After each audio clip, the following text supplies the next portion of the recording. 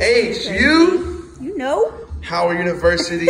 Okay. Freaking dancer, professional, first autograph as a wizard dancer. Washington Wizard dancer. Put Jasmine Bolton. Her first autograph is cute. Permanent marker on the Washington Wizard ball. This girl right here is all DC now, man. She came from LA, and she's just a beast now, man. Look at this, look at this, look at that. How's it feel being a Washington Wizard dancer now? Feels amazing. I smile every time I think about it. And I'm so happy because I worked really hard to do this, and it just makes me realize that what you want, like, you can put as much work into it as you need to, and you're gonna get it. Like, if you want it bad enough, you're gonna get it. If you want it bad enough, you're gonna get it. Because you're gonna put in the work. You gonna put the work. If you want it bad enough, you put the work in, right? Yeah.